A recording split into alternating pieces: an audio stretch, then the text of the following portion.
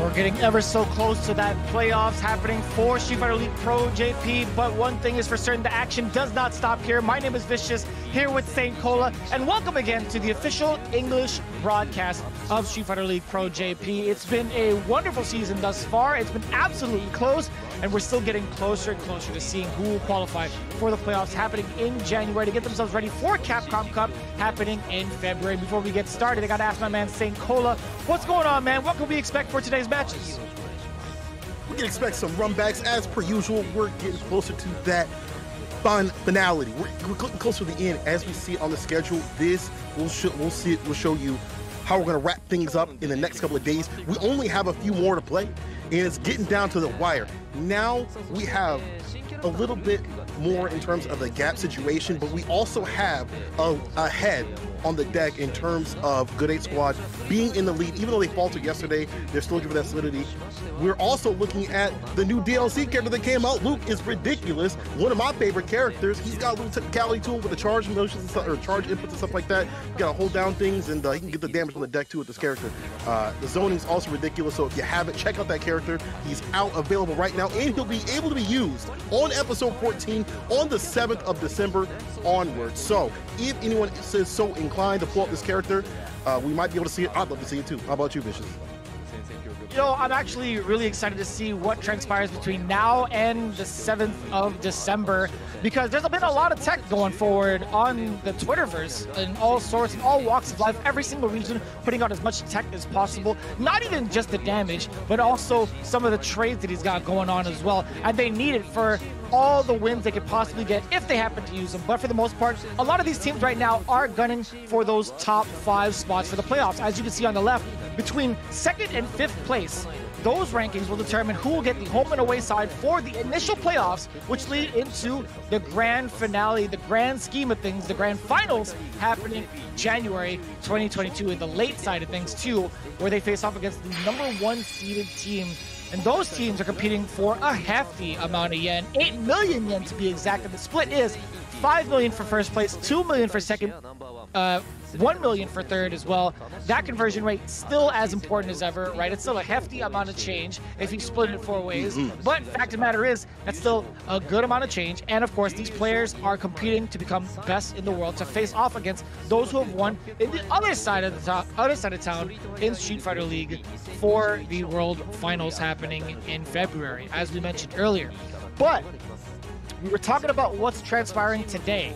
Before we get into the actual matches, let's talk a little bit about what happened between the previous teams in just a little bit, right? We've talked about the playoff contention and how important it is right now for some of these teams to solidify their place into that #5 spot, and how much these wins are important for the teams that are in the bottom 3. Those bottom 3 teams right now have shifted just a little bit. Not significantly, but at least between 5th and 6th place, I believe. That's where the shifts have been happening. But what we can expect, again, from the previous matches, on the recap, Good 8 Squad face off against Mildon Beast in that faded runback. As you can see, Mildon Beast actually walked away the winner. Good 8 Squad needed at least 2 points to solidify their spot in the grand finals as the #1 contenders. But as it stands, they are just a little short. You can see how. Waishimochi was the only one that fell during the matches. However, Daigo and Fudo pulling their weight and taking down the W. We also had a team match between Saishunkan Sol Komamoto and Yogun, which Saint Cola could tell you about next. Yes, sir. We have a draw game right here. Sol not able to clutch it out, but still, we saw Nishikin coming through clutch against Mago, which is definitely a morale booster. I feel like that was a difficult matchup for him just in general on paper and against Mago himself. The guild pick wasn't it for Nemo, but Nishikin coming through, and that just shows you the kind of treasure that they got in Street Fighter League to have that secret weapon, and it worked out. We see the standings right here. Good 8 Squad still at the top spot.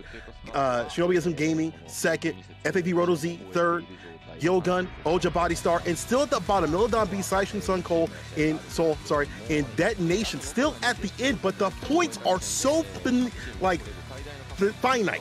They're right there. You see Ojo Body Star and Milodon Beast right at that line, only a few points away. And today could be the day for Ojo Body Star to kind of get in the lead of the pack and solidify their spot even further. But again, everyone wants to be in that middle spot. You see, in between those red lines to stay fine. They want to be in the qualification seat, and the higher you go, the better your seat is going to be in those home positions, so that you can, be able to strategize a little bit better and not have to give away your cards earlier. Milodon Beast, even though they were able to clutch it out yesterday, needs a few more points to score. Soul at the very bottom, and Detonation at the very, very bottom. That lead down there starting to get a little more drastic. Yeah, I'm looking at how many days are remaining, right? We have 5, including today, including right now. And it looks like, I feel like for Cauliflower Detonation, it would be a really immense hill to climb, right? The max potential points that they could possibly get, including today, would be, what, 4, 8, 12? 12 points total? I don't know if it's going to be enough considering the results of everybody else going on in the league, right? And just in case you guys missed it and wondering, how did we even get to this very point? How did these certain teams collect all of these points in a certain manner? And why isn't my team up at the very top? Well, you can blame Good Ape Squad for that very reason, but also, you could also figure out how that all transpired by checking out the VODs over in the multiple social media sites that are streaming Street Fighter League Pro-JP, right? You have it on Mildom, you have it on YouTube, you have it on Twitch as well. But for the most part, this is what we're looking at, right? Camouflage Detonation at the very bottom, alongside Sai Shunkan Soul Kumamoto and Mildom Beast. What it looks like right now for Nagoya Ojo Body Star specifically, since they didn't play yet this week, they are easily at the advantage over Mildom Beast and have a significant chance in front of them to secure that place in 5th place, I should say. Before we get into that match, let's talk about this one. The V6 Plus FAV Roto Z team led by Sakonoko, the strongest halberd. I'm telling you, man, age is not a number because his eyes are still working. And speaking of eyes, it's the eyes of desperation being looked upon you. And that means Ryusei is in town. And of course, accompanied by the genius pro gamer that is Tokido with another Urian on deck as well as Balrog. But you can't forget about the man who puts them all together, Papa Bonchan, who knows all about the team chemistry. He knows how to put people to bed as well. That is Bonchan with the Sagat play with Karen as well. This is one of the strongest teams, and for a very good reason statistically. However, they're still in the mix between 2nd and 5th place. This ain't looking free, and Detonation's coming up hungry for those points. They hungry for those points. Let's see who's on the deck. First off is the sturdy breadwinner himself, Itabashi Zangief. We've seen the Abigail and the Geef come from him to get those wins. Right behind is the Evo champion himself, incoming Sakura, now Min, coming through with the Sakura and the Ken, which is super sick to see. And we see the Prince of Light, John Takeuchi. Don't let that Rashid fool you. Get that out of here. He's all about that Cody play. Moral duties. And then in the end, it's the returning monk himself, Tachikawa, who is struggling to find a lot more W's. This team itself is struggling right here, even though you got an Evo winner, even though you've got champions on that side, multi-game specials on that side. It's still difficult for them to come through, but they are definitely going to put up a fight today. And today is definitely the day. As we said, as you actually have pointed out, they are lower in the end, and I'm not even sure if they can make it to that red line. If they can get past just that one spot, at least to get in that 5th place spot, if they sit so perfect. And they have a tall order ahead of them. FAV Roto Z loaded with Tokido, Sako, Bonchan, Ryusei, just champions on their end too. That just shows you the height, the level, the amount of pressure that is in Street Fighter League, the amount of play, the amount of talent that is out here. The away team is going to be structuring their team up first, and the home team will be coming up. They need every advantage that they can get, Detonation themselves, because last time they were able to at least get the draw, but this time they need to take it all. Right, and you can see how the structure broke down, right? You had Naomin and Itabashi Zangief going up the first 2 spots as the away team, and then John Takeuchi didn't get to take down that man sitting in the anchor spot, Tokido. It's a different ball game this time around, as the V6 Plus Roto Z team, FAV Roto Z team, has decided to put Bonchan on the bench, as a matter of fact. And you can see a little bit of concern maybe from Itabashi. He's not his usual self, I feel like. He hasn't given us a big old smile, but it is home discussion time. Let's talk about it now. So it is going to be Ryusei, Sakonoko, and Tokido, if I'm not mistaken, right? For the away team. For the most part, that's going to be the set structure. That's going to be the set lineup for the away team. I will say, I'm kind of tempted, if I were Itabashi, I'm kind of tempted to put the run back scenario again in terms of like Sakunoko and Tokido. But going up first, I think Tachikawa might go up. I'm kind of confused as to whether or not they're going to utilize him to the fullest for this specific matchup. But again, who would be on the bench at that point? Itazan was actually saying it's going to be either Sako or Banchan on the bench. That's what they thought beforehand. And it makes sense. I think so. Okay. And now it's just a matter of who the captain wants to put up first. Will it be Naomin for Ryusei? Will it be John Takauchi running against the Urian? I'm kind of curious. Who do you think it's going to be? I think it's going to be Naomin. Looks like it actually is Naomin up first. Like, good call on that. Itazan asking one to play with Ryusei and Tachikawa. Immediately raised his hand. Itazan just smirked and said, Naomin, you go up. He's like, no, put your hand down. You know how you put your hand up in the class? He just says, no, next. They just go right over you. That's what happened there. Itazan not having too much faith in Tachikawa, putting him on the bench to warm it up. Naomin says he'll carry on Tachikawa's spirit and win this.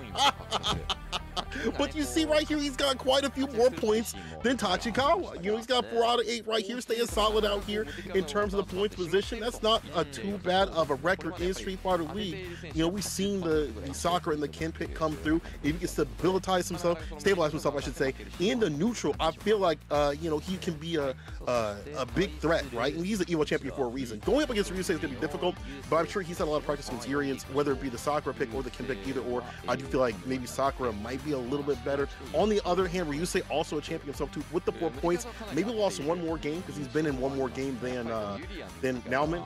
But we'll have to see how it shakes out here.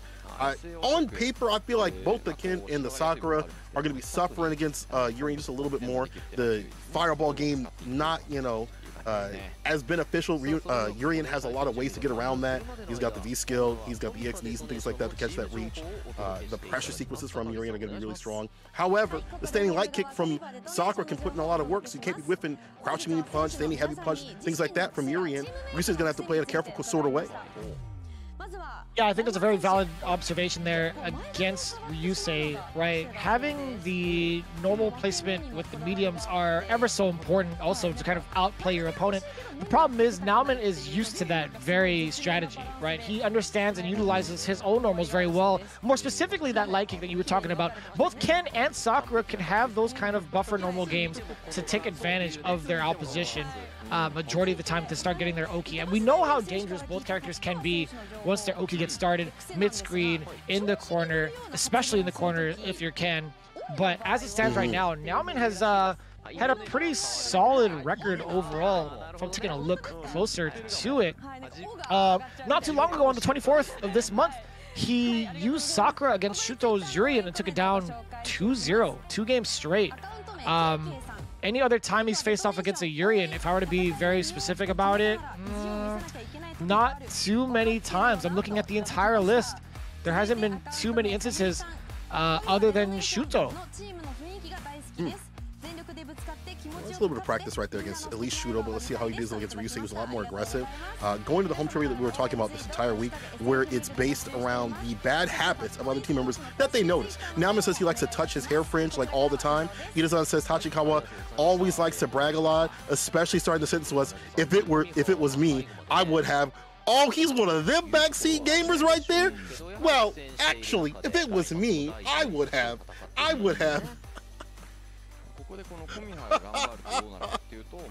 love it. Not me, man. That's maybe that's the reason why they put him on the bench. They're like, okay, well, we need these the third person perspective, Tachikawa. Why don't you give us the breakdown of what you should have done? But no, all jokes aside, I mean, Tachikawa, he hasn't really had too much time to shine yet, in my opinion.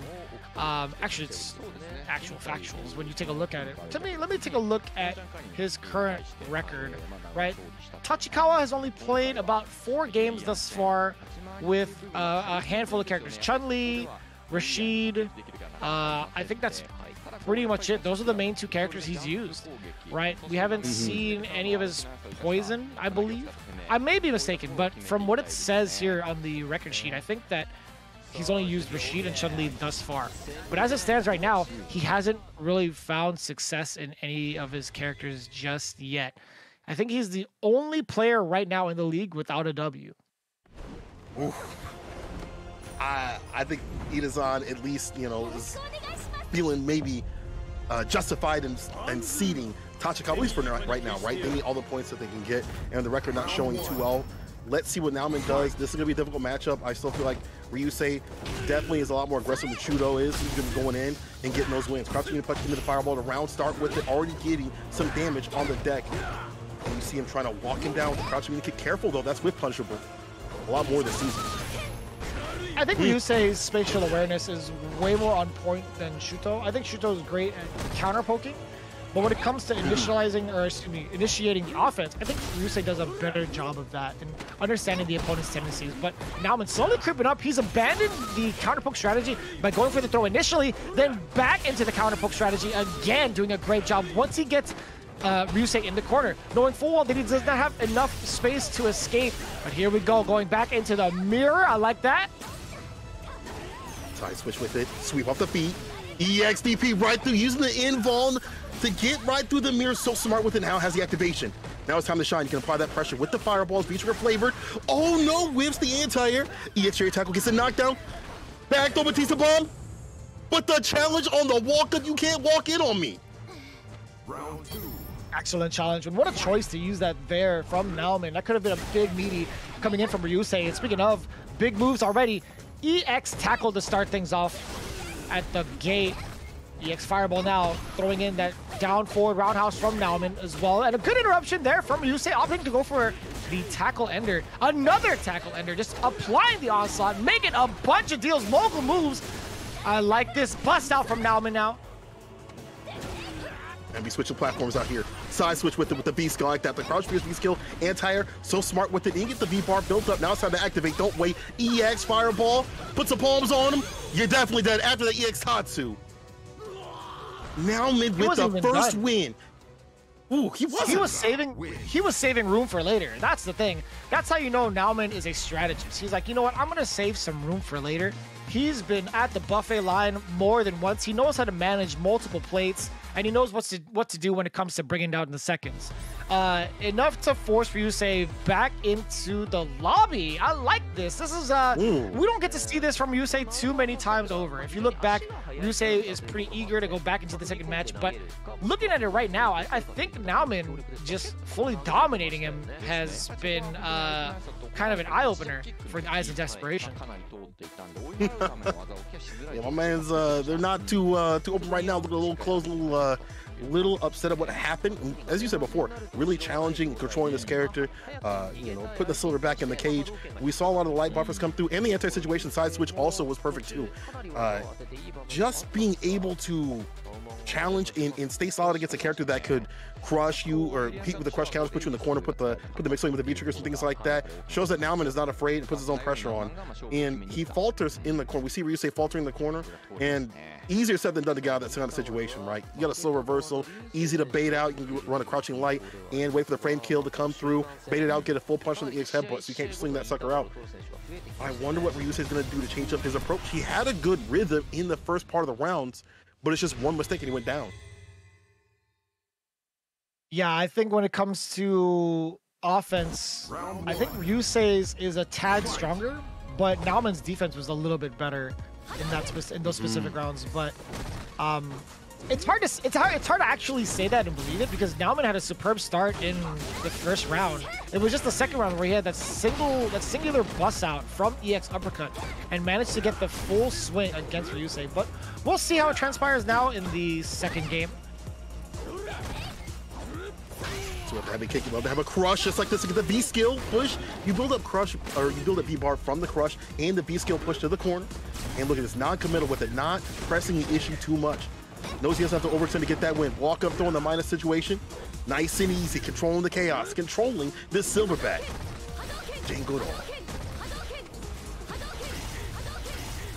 Now switching to the fireball strategy. You know, Nauman hasn't really been trying to control the neutral with the fireball, but I do like this option. Look at how much meter he's built thus far. So against Ryusei, and not even trying to let Ryusei find his activation route into the mirror. The anti-air is there, crouching heavy punch against the double knee drop, right on the money.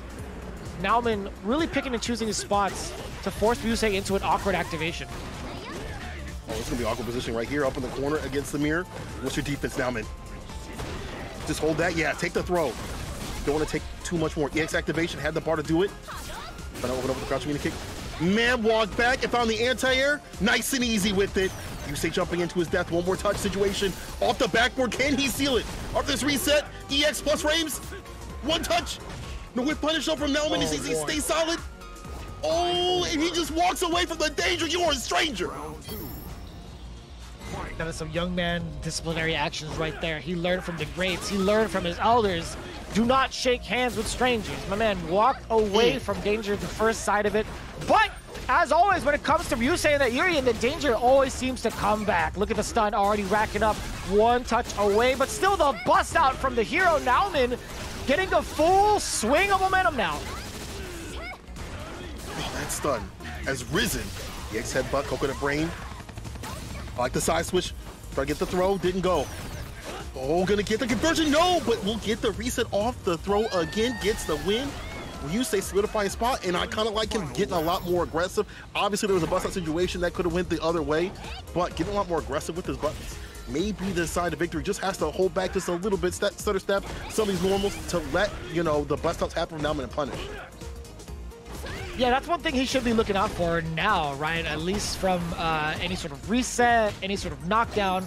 But as it stands right now, I think, you know, having those V-trigger moments is pretty crucial for both characters, but more so for Urien. I think that last round, Nauman actually caught himself going forward a little bit too much, and you can see he's doing it again. He's jumping into the anti-airs now. Here comes Ryusei. It's a perfect time for him to let his offense rip. And speaking of offense, a big interruption button from the light kick with the side switch now, all from Trigger. Nauman has so much juice, he doesn't even know what to do with it. Does have to back off though as the mirror comes out, the block strings full effect, but still the interruption from Nauman. He's trying to stick with it and get away from the mirror. Big trade-off, but that mirror is right on top of him, and the escape is there, but not in time. The full counter conversion from my man Ryusei off with the crouching medium punch. He's happy about that one. He's like, you are not gonna escape me for too long. That's the great thing about Urien. Always got the chase down situations on the deck with the EX Chariots tackle. Always got a fast way to play, always living life in the fast lane. I love the fact that Ryusei is turning up like volume out here, getting quick with it, and I feel like that's where Urien really plays well. But you also saw him hold back just a little bit to let go of the tempo, mess up the rhythm of Nauman, and Nauman jumping into danger. The crouch fierce coming through as an anti-air is perfect in terms of damage gain and push on the side of Urien Ryusei. He was waiting for it. You saw him back up, and that was actually the same situation that Nauman had put Ryusei in.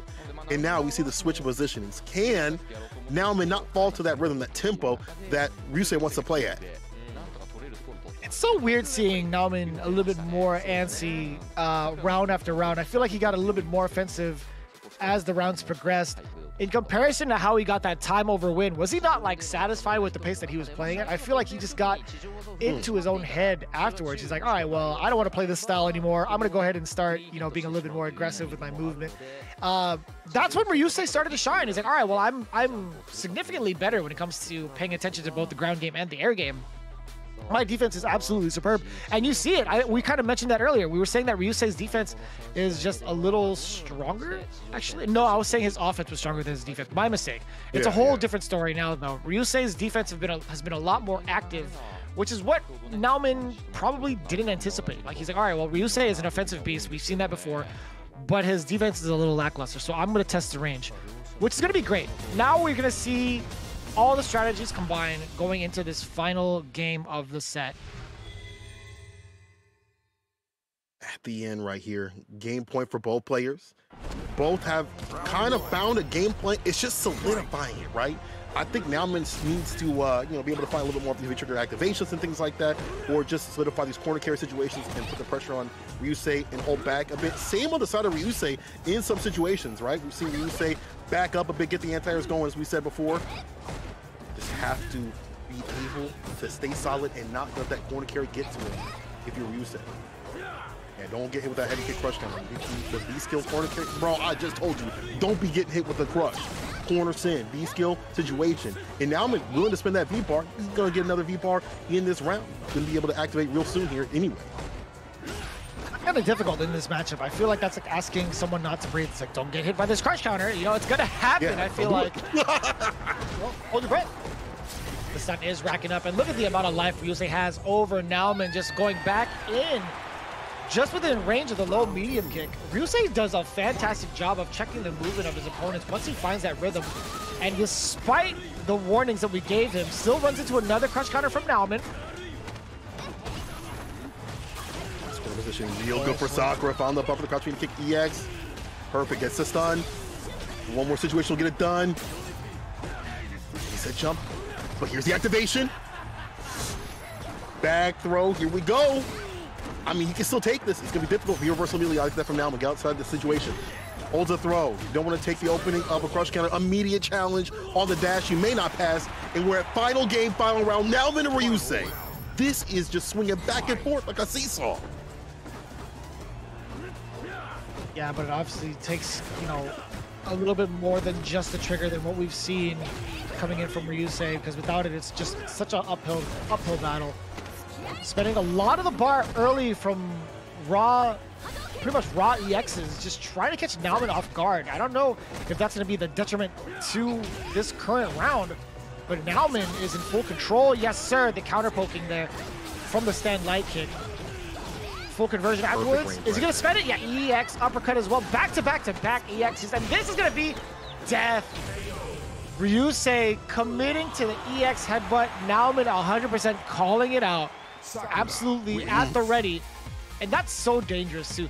That's the kind of way I wanted to see the meter being used. I think Ryusei gunning for a straight hit off the bat was a little bit too obvious and something Nauman kind of expected because none of it hit the mark. In fact, Nauman saving it at the very end is exactly what he needed to take down Ryusei. That burst of damage, forcing that kind of extra mental pressure against Ryusei to guess, was exactly how we saw him falter, right? Force him into that mental state. He's like, all right, well, I have to bust out with EX headbutt because he's been an offensive monster the whole time. He's been very adamant about pursuing some of these buttons on meaty, on wake up. So I have to try it out. But as it stands, Nauman, it doesn't really matter actually when it comes to like pressuring with light normals because of the fact that EX headbutt comes out so late, right? Yeah. So either way, I think Nauman was in a very fair position to take it down from that earlier position. 4 out of 5 in anti-airs, 2 out of 2 when it comes to the EX bust outs, 3 out of 3 for anti-airs, and 50% for the bust outs. You can see how the stats played out from that round, and you can see from there Nauman finding his success against Ryusei. Another W for Nauman, by the way, in the run back. Fantastic, strong start. You carrying Tachikawa's spirit on his back to get the W, doing it for the team. And remember, they need all the points possible to try to at least get towards that 5th place spot to stay fine. They are struggling, but you see the hunger in their eyes, in their play too as well. To be able to bait that out and stay solid against such a aggressive character, an aggressive player is no small feat. But now I'm coming through with the victory. But that's only one on the board, one match on the board. Home team discussion, talking again, looking a little bit cheerful right here. We see Moke stretching a little bit. Tachikawa, you know, maybe feeling like he had something to do with that win. I'm sure he was maybe backseat and giving a few tips here and there to his team members. But it's good to see that they still got the fight in them. I feel like if you're down so many points, you know, some competitors might be like, it's over. I'm just here to ruin people's day. But they're here to win. Everyone's is feeling happy about Nauman's. We can see on their face. You can see on Itabashi Zangief's, you know, he's smiling. Moke's smiling. Tachikawa didn't do much, but he's smiling out there too. So they're feeling good about this win. Hopefully they take the momentum with them. Team FAV Roto Z looking a little, maybe not as cheerful, but they still have more games to play. They still have the first of 2 and the anchor match to finish things off. Ida-san saying next will beat Sako and ask John Takeuchi if he's ready. John T saying, are you sure it's me? He said, all right, I'm pulling out the Rashid. Vicious, he's going back to basics. As he should. I think this is an excellent choice as the middleman going up against Sakonoko. It's either that or Cody against Minot. I think having the Urian is way better. Or sorry, the Rashid is way better. I was already thinking about the anchor spot. Going in with the Rashid is something that's pretty imperative in this matchup. I think it'll be just fine for good old J-Tac having this kind of character going into it. As it stands right now, this is his first time using Rashid ever in the league. Is that a fact? Is it actually? I'll double check that later. But John Takeuchi says he hasn't been using Rashid for a while now, and he's feeling a bit nervous about it. But he's telling everyone at home, please take a good look at my Rashid. Please observe that I still got it. Don't think I lost it for a second. And that's pretty powerful. Having a side character, quote unquote, as Rashid. It's kind of wild to think about going down on the quote-unquote tier list, you know, to just pick a character that you maybe just enjoy a lot more, you're more interested in. But it is smart of him to go back to a character that's going to be better in this matchup. Like, if you see Sim on the screen, like, why would you want to pick Cody's situation? You might as well pick a character that's going to do a lot better like Rashid. And it looks like, yeah, he has only been using Cody for Street Fighter League in totality. And I wonder if that's the case on, you know, on the CFN, if he's even went back to Rashid for it. I'm sure maybe he's dabbled in it, but like, how much has he done that homework? On the other hand, Sako has been playing a lot of the Manat, right? He's been putting in a lot of work with this character, been doing a lot of duty with this character, still aggressive with it, so it's not going to be easy, despite the fact that Rashid can steamroll Manat if he gets in. It's going to be Sako willing to slug it out, use that bar to get the EX and the damage on the deck. Maybe not always going for CA situations, which is perfectly fine. He's got the V meter to back himself up for comeback situations off V-Trigger. But I am curious to see you know, how John T deals with this. Like, you know, if you haven't played a character in a long time, if it's been a while, even someone as technical as John T with his Rashid play, can you pull that out when it's a first to two situation when you need these points? Yeah, I think it's absolutely important to really observe that kind of fact that John Takeuchi not using Rashid as often in the league actually it might be a detriment. Like, sure, you might be picking the character as a tool to counter pick somebody and gain the advantage, but it goes out the window when it comes to the player to player matchup. Not just like, you know, character to character matchup, how that works out, but of course player to player is the important thing. Sakonoko being well versed in Minot and utilizing this character throughout the entirety of the league is a whole different story, a whole different light in comparison to John Takeuchi just pulling out the Rashid in the moments that he needs to for the counter pick. I think there's a lot more substance in picking Cody, but we'll see how it happens, right? In a 2 out of 3 scenario, he does have a chance to switch out, so we'll see how it plays out. As we get ready for this upcoming match, the away trivia, Sakonoko saying that he tends to exaggerate things a bit, and that's one of his flaws. Bon-chan says Tokido always likes to start the day saying he's fully ready, but that always doesn't end up well.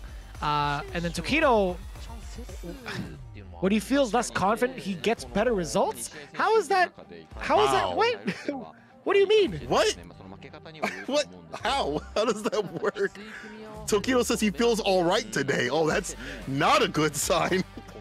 Man says he feels good today. He feels all right.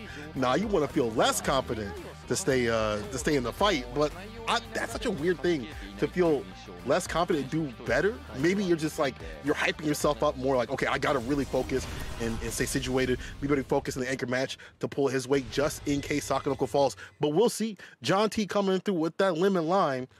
Rashid, that is such a weird color. I ain't seen that color in a bit. And also, we ain't seen the Rashid pick from John T. Again, he gotta shake off the rust real quick with it. He only has the first of 2 to get the job done.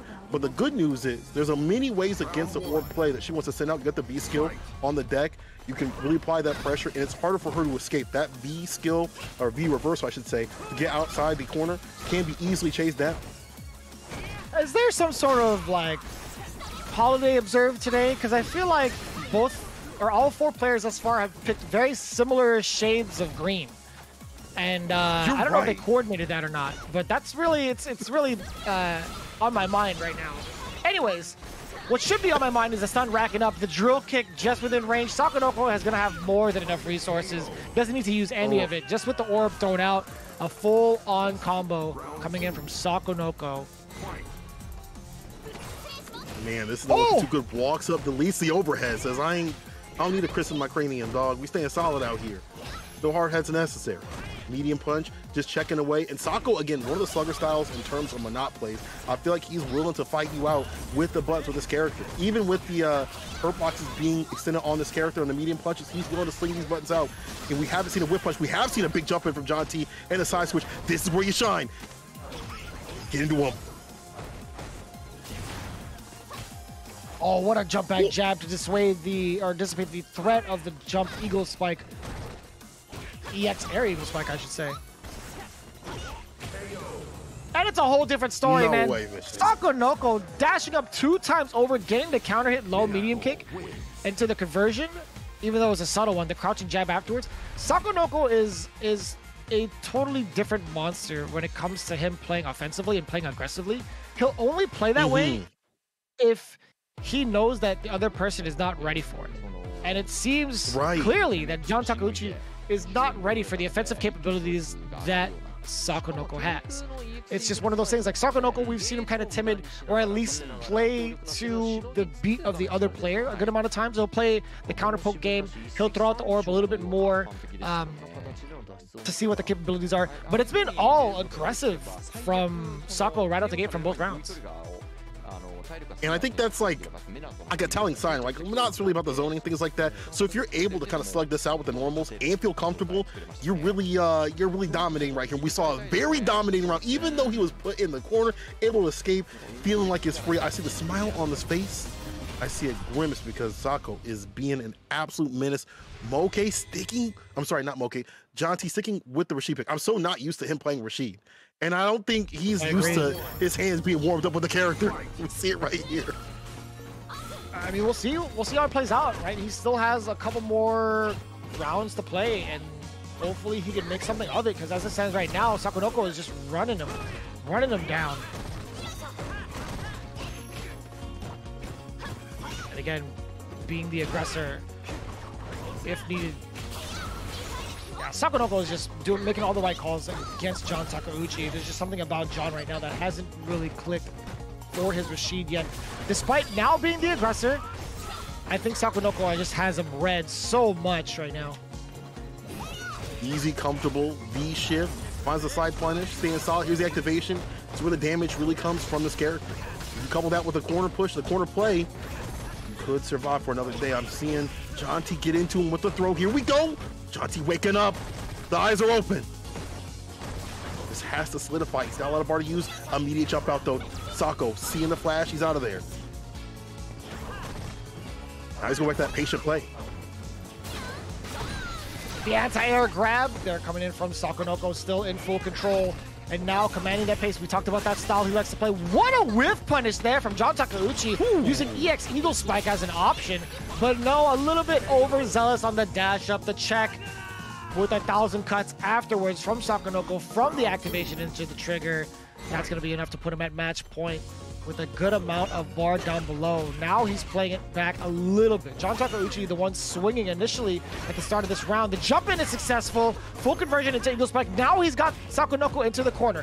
What is going to happen? What can Sakonoko do? Instead, he finds a way to jump out already past the whirlwind shot. And now we're seeing Sako get aggressive with it.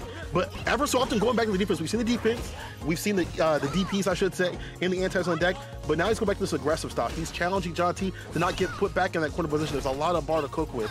John T trying to put him in the corner, run the mix game, not stay lane, but the challenge, oh, the crush, fall with the fierce, puts the Eagle Spike into him. Heavy kick activation, of course. Just a nice little minute walk-up throw. No dive kick, no!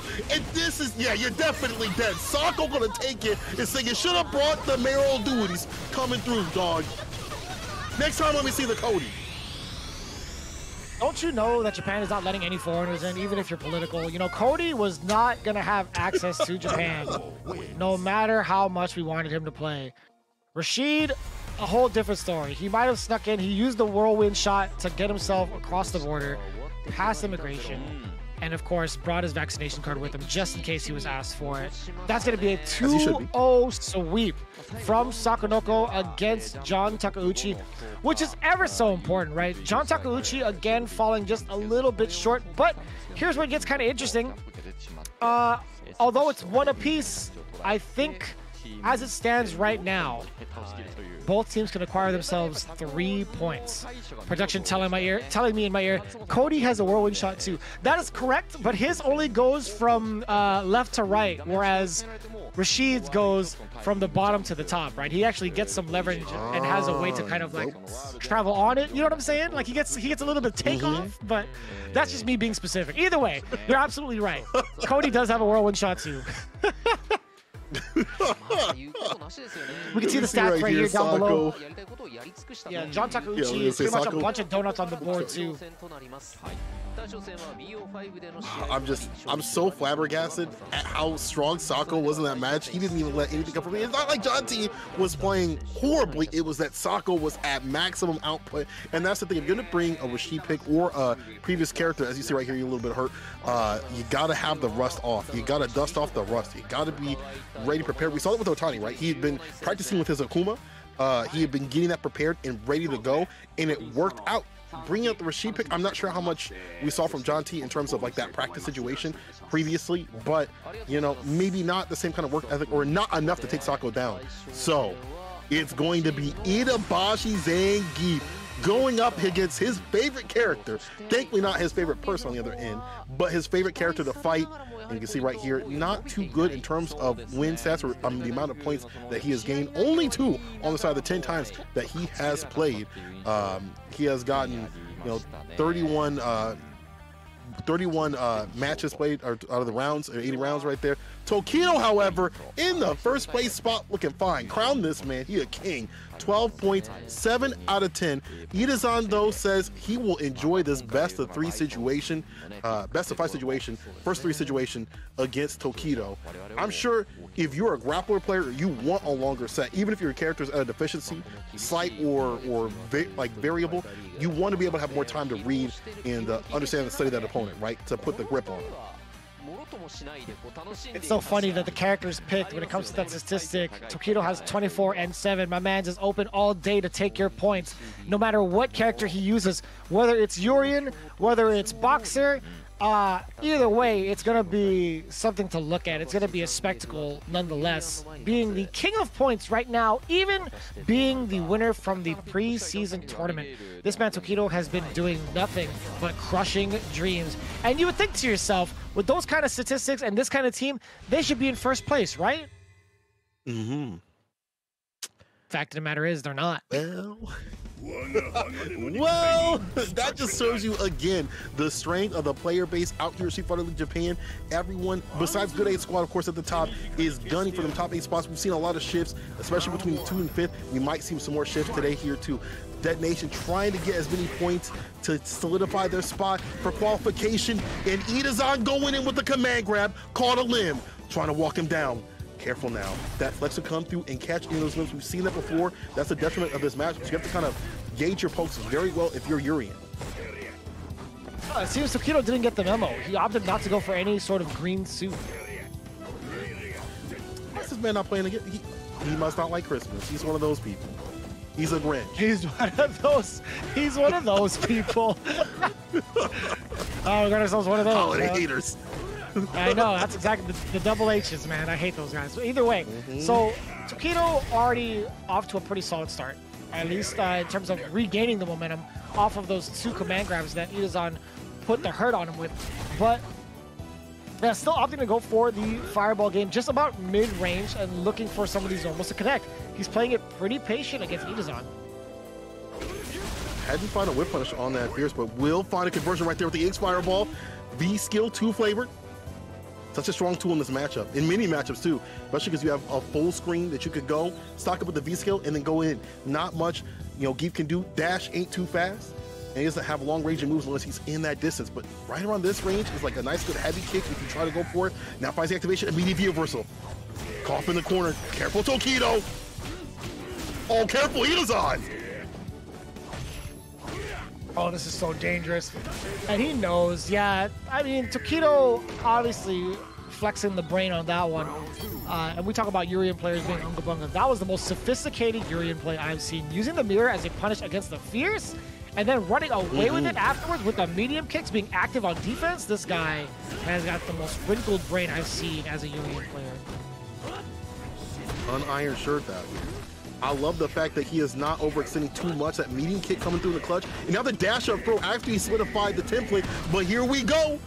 One SPD, dash into him. The chase down the flip-off situation, but again, the punish situation into the super. It won't kill, but it will put him in prime to take it. One touch. All he needs is one good button to do it. And these pokes have come hot and heavy.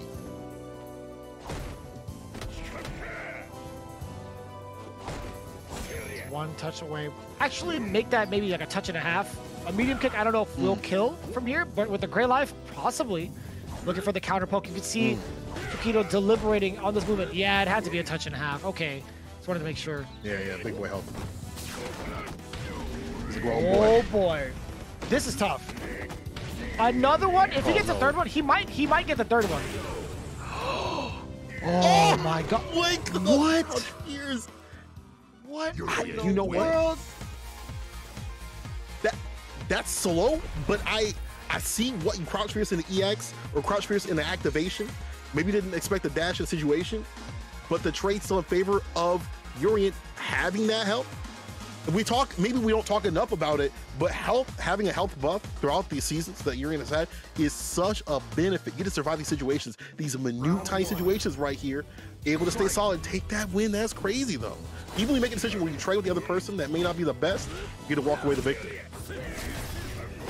It's so interesting though. Wouldn't Itazan have won if he gone for the media SPD? You might be right. Because he would have caught the crouch fierce instead of going for the headbutt. What a bet. Yeah, that's kind of tough to call. I felt like that was something Itazan, that's like a Itazan calling card right there, is to gamble it all on the SPD. That would have been like on brand, right? Changed himself up. New me, new you. Oh, crush. What's on with the fierce? Double elbows. Ashy. Oliveira. Walk up back, though I like that. Get as much damage as possible. And nice and easy. You see how he controls the neutral with a medium kick? This guy. With a lot more than that, too. He switches it up between fireballs, the medium, normals, excuse me, and then dashing up to throw. He jumbled up my brain as he started the round off with dash up throw against Itazan. I mean, what Urian players you see play as, I would say, deliberately, you know? I mean, obviously the ones in Street Fighter League Japan, but out here you wouldn't expect to see someone so deliberate with their button presses and playing almost a lame style. You know, maybe it's not, people are like, well, where's the sauce with Tokido's Urian, but I like the way that he's playing. Risk averse, preventative health. Why get health insurance if you stop yourself from being sick the whole time? But I feel like Tokido is one of the sickest to ever do it, so it's kind of tough to say that. And I'm telling you right there, one of the sickest to do it right there. I'm telling you, Tokido is a bad man. Once he transitioned into this character, it's been one of the biggest heel turns. Of course, he's as nice as ever. But seeing him play this character, I feel like is the baddest thing on the planet. He's gotten so much success with this character. It's absolutely ridiculous. 2-0 against my man Itazan, Itabashi Zangief. It's in his namesake. He hasn't caught the W at all just yet because of how great Tokido has been playing the matchup. It is something that is also ridiculous because, you know, Tokido has had less time with the Urian pick, right? I mean, he's got a full year and maybe some change with that too. But Itazan has been playing this matchup for damn near ever. Always prepare for it when he fights Nemo. But this is a different beast. This is Tokido. He's different. You know, he built different out here. He came from the Sasuke no Hado, threw that away for the Illuminati play. He said, I'm trying to get some cash. And the way that he plays this matchup is different than where I feel like Nemo might play a lot more aggressive, a lot more, you know, take a lot more risks and things like that. Tokido's willing to go for these pokes, stay lane, back up with the V skill. It's so hard to read his rhythm, and you don't expect him to play. You expect him to just kind of go in and get that win, you know, put the aggression on him, maybe stay mid-range, maybe find these openings, but they're not happening. No crush counts on the V skills. You know, no activation points at all. We've seen a few SPDs come through, but not enough in terms of aggression. And now Tokido on game point, already dash in back though. Oh, we getting wild out here. No mild. Kind of curious to see what Itazan has in store for the amount of counter poking Tokido has done. And the one time he actually got aggressive with that stand medium punch, Itazan was ready for it with the V skill flex. into SPD, this is going to be pretty good, right? With the amount of games that Itazan has lost, it's only made him stronger in terms of adaptation. He is a read monster. My man also has a big brain. He practices his vocabulary in terms of Street Fighter play since the get-go, right? His SPDs are the only, actually, SPDs are the only letters he knows in the English alphabet. They have to go for the class, all he knows is his letters. But here goes getting handsy Tokido with the throw. Tokido doing real good. Again, challenging with the anti-air right there. That medium kick making him jumpy, making him feel a little froggy. He's not going for that jump in, too easy with it. No whip punch on the fierce. But Tokido fine with it. Activation, don't reach. Too far out in the distance. This is looking dire. You see how meticulous Tokido has been playing that mid-range game. And just like that, yeah, in a negative situation after that trigger, Tokido firing away with the crouching light, not letting Itazan get a chance. There's not a lot of people that contest the V trigger the way that Tokido has been doing today. That's true. And he knows where to stand and how to deal with it too, which is such a good turning point for this character, right? You talk about comeback that and stuff like that. It's so important for, you know, Geef to get going in the neutral with that V trigger. That's like a big turning point against, you know, any characters with fireballs, leaves it off the table. But Tokido's been doing such a good job of laming out Itazan, stay outside the distance. Here we go, checks a dash. Again, puts the headbutt on him. Batista bomb throw. Oh no, you might be learning the letter E soon, because these hands looking rated E for everybody from Tokido's side. Skill 2 now charged up as well. Critical Art on deck. He only needs just a couple of hits or maybe a solid combo to get Itazan into that danger zone. But speaking of danger zone, Itazan is also fully loaded on resources. He just needs a singular hit or maybe an SPD to get started. Who knows? Who knows how he'll find his way into the Russian roulette. Nice and easy. He's not diverting from his game plan. I like this. You don't have to. There's nothing that has been presented to you from Itazan that makes you have to switch up your game plan. No need to go for the EX tackle, maybe like a whip punch or whatever against that heavy kick. He's just staying nice and easy, nice and solid with it. Just a few buttons here and there, a dash in, sprinkled in. The dash will do ya. Tokido letting that time wind down. 15 seconds on the clock and he is feeling fine. V-reversal, get off me. 8 seconds left to go. Tokido is in full swing right now. And speaking of swinging, yeah, V-reversal's out. 3 seconds left on the clock, letting the timer scab run. And that's what happens, man. You give this man your credit card one time, and he'll commit fraud looking clean in that suit. How do you think he got that suit in the first place? Tokido taking it clean, 3-0 against Itazan. Enough said for V6 plus FAV Roto Z making their stamp against the team. 3 points to 1.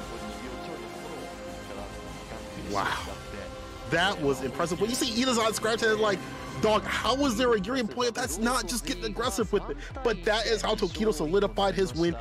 Easy 3-0 in a 3-1 victory for FAV Roto Z. Absolutely fantastic play from Tokido. I know people are like, bro, why did he get aggressive with it? That wasn't exciting. But the way that he broke down Itazan, leaked the options off the table, made it seem like there wasn't much Geef could do. And really, it didn't look like it, right? The flex was off the deck. You didn't get a lot of SPDs going.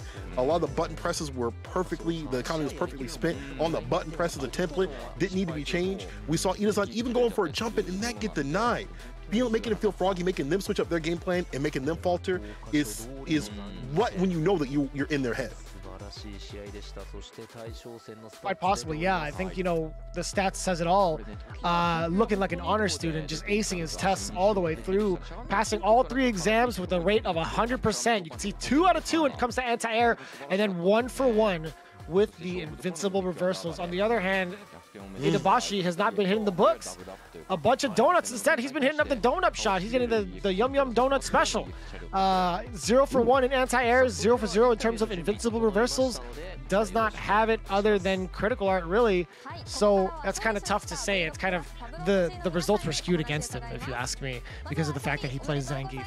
But other than that, we are getting ourselves ready for the away team interview.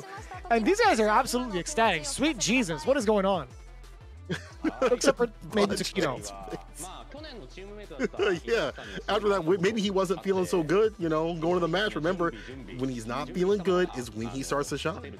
And we saw at 3-0, he must have not been feeling all right. He lied. He said he's feeling all right. He was below that, but staying solid. We're gonna get you know, his words real soon here. Absolutely fantastic play again from Tokido. I feel like the switch, I mean, people have been upset from the switch from Akuma, and you know, me as well, because I love watching Akuma, but we see him work with this character and do something different with Urian. We see his play just diversify drastically. It may not be as fantastically ridiculous with the age of setups and stuff like that, but his neutral play is fantastic. And also fantastic is Tokido saying that Itazan was his teammate in the last Street Fighter League, and Itazan has taught him how to practice a lot, and he's practiced a lot for the matchup today. He was practiced for this. How are you gonna train somebody and then the next time you go in the league you have to face off at his enemies, and that was your downfall because you trained him for the match? That's wild, Vicious. That's the Kobe Bryant mentality, right? Instead of taking the Allen Iverson approach where he talks about practice and not giving his all into practice, my man is quite the opposite. He's first in the gym and the last one out, making sure he hits all of his free throws. You know, Tokido saying something like that is not something out of the ordinary. It's not something new.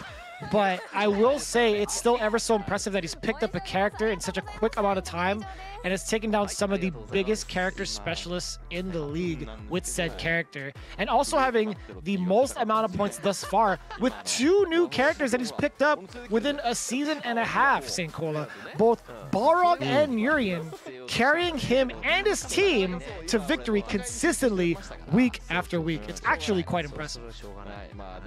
It just shows you how strong the competition is, how strong the competitors are when they really put their mind to it to adjust. I know a lot of people maybe say, well, why would I pick up a different character this season? It won't be enough time. But you see Tokido is a clear example of someone who has picked up a character, found victory. We saw the Intel World Open, found the victory there. It gets a matchup that wasn't so solid, and now finding a victory for his team at the end. And as they get more and more points, it just shows you how strong he is, how strong his whole team is. Also shows you that maybe he can pick up Luke real soon here and make the magic happen with that character. I love to see him put his hands on this character too. But again, Luke will be able to use later on in the league, and we'll be having more action, Vicious, coming up real soon, dog. What can you expect from this last match coming up before we get the wrap up? Well, we're going to get the run back between Nagoya Oja Bodystar versus Shinobiism Gaming. Nagoya has been teetering between 5th place and nearly falling below the red line that we've talked about. Shinobiism Gaming actually has touched the 2nd place spot a couple times over. In fact, I think they might be there right now. So it's just a matter of who is going to get more points as it stands. Shinobiism Gaming in a somewhat comfortable spot. Nagoya Oja Bodystar on the chopping block. We're going to see how it all gets down in just a couple more minutes. Again, you guys have been tuning into the English broadcast of Street Fighter League Pro-JP. If you guys enjoy what you're seeing, be sure to let us know on all social media platforms. We do appreciate you guys. But when we come back, we'll have more action here at Street Fighter League Pro-JP.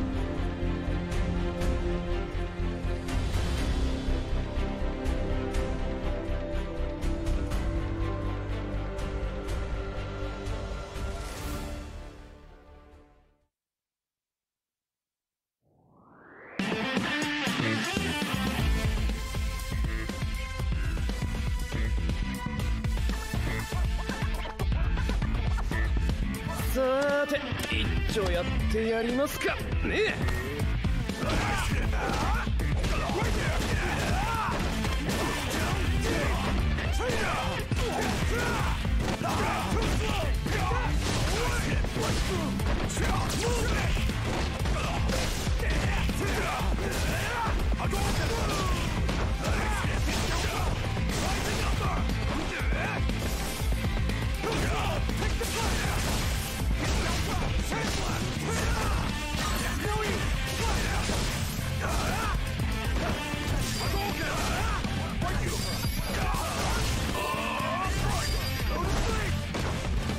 はいクリア。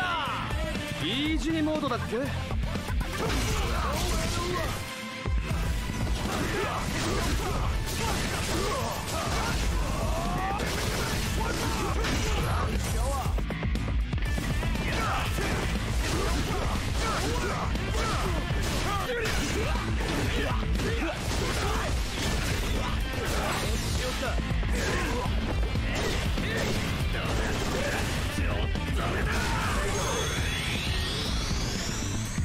しっかり見たか。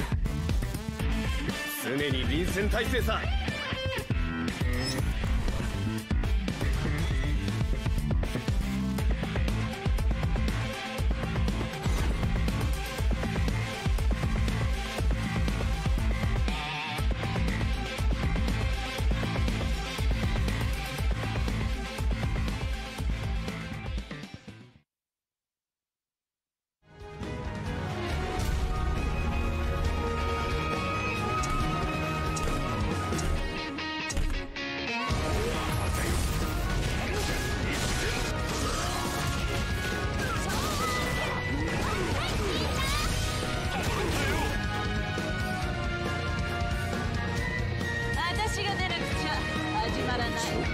進むのみ。格の違いをお見せしますよ。